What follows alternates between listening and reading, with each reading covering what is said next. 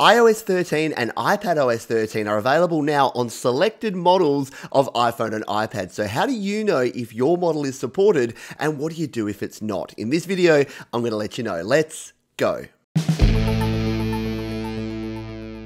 Hi, my name is Pete and this is Studio Live Today, where my goal is to help you create, record and release your best music. So if that sounds like the sort of thing you're into, consider subscribing. In this video, I'm going to be breaking down the new iOS 13 and iPadOS 13 updates to let you know if your device is compatible and what you need to do if it's not. So let's get to the basics. iOS 13 and iPadOS 13 were released just a few weeks ago and we're already up to version 13.1.2. So the version updates are moving really quickly. And one of the questions I get asked a lot is, does my device support iOS 13? How do I know, and what do I do if it's not? So let's jump in and give you those details and get started. So let's talk iPhones and iPods first. So if you have an iPod Touch 7th generation, the very latest version, or an iPhone SE or 6S and above, so that includes your 7, your 8, your 10s, and your new 11s, they are all going to be compatible with iOS 13. Unfortunately, if you have an iPhone 6,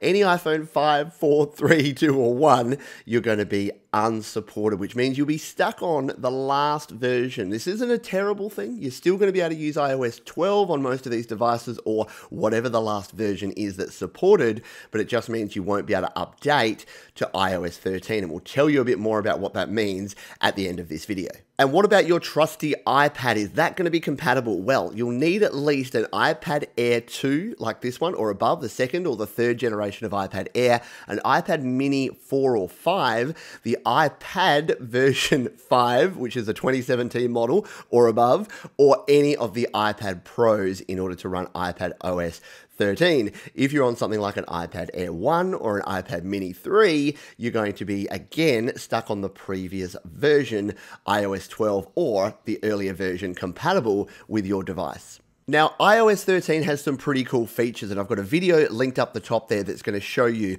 all of the cool things you can do in iOS 13. But if your device only supports iOS 12 or earlier, is it time to throw it in the bin, and is it completely redundant? No, it's still going to be a super useful device because iOS 12 is still good. We were using it up till a month ago. It's not completely obsolete. Your device will still be supported. You'll still be able to use a lot of the apps that you currently use. It just means that future apps and future updates to apps are not going to be available for you on the previous version. So you can continue using the apps you're using right now. Your device will continue to work as it has, but it may just mean that in the future you want to consider upgrading to something if you want to take advantage of all of those new features. And if you are a music or a video or content creator and you are looking to upgrade your iPhone or your iPad and you want my recommendations, there are 2 videos linked down in the description and up the top there right now, which is my recommendations for iPhones and iPads for music creation. Basically the minimum specs that you're going to want to have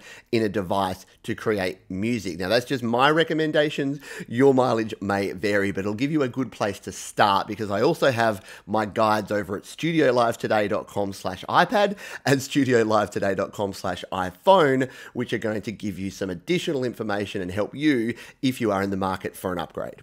So finally, what do you do if you are on iOS 12 and your favorite apps are updating? So at the moment, we've got a situation with GarageBand and iMovie, 2 of the staple apps of iOS, that they're not compatible with iOS 12. The new versions are not compatible with iOS 12. So it means that you can continue using the previous versions. It means you won't have things like dark mode and USB file support, but you can definitely keep using those old versions. There is a warning here though. If you are trying to download them for the first time, you won't be able to. In fact, they've been removed. They've disappeared from the App Store if you're on iOS 12. What you can do though is if you've ever downloaded them before, you can jump into the App Store and go to your account and look at your previous purchases or previous downloads and re-download it from there. So as long as you're logged in with an account that has had it active before, has had those apps before, you'll be able to re-download them. Now, what if you haven't? Well, there's a couple of little hacks and ways around that. You can get a friend who has downloaded them before to log into your iPhone or your iPad. You can log into a newer device with that account and download the software software. And what that will do is it'll let you download the last compatible version on your iOS 12 device. So that's my tips for that. If you're running into this problem, if you're on an older device and you're trying to install apps that are only available for iOS 13, there are ways by going through the App Store, jumping into your account, that you can actually get access to the last compatible version of some of those apps.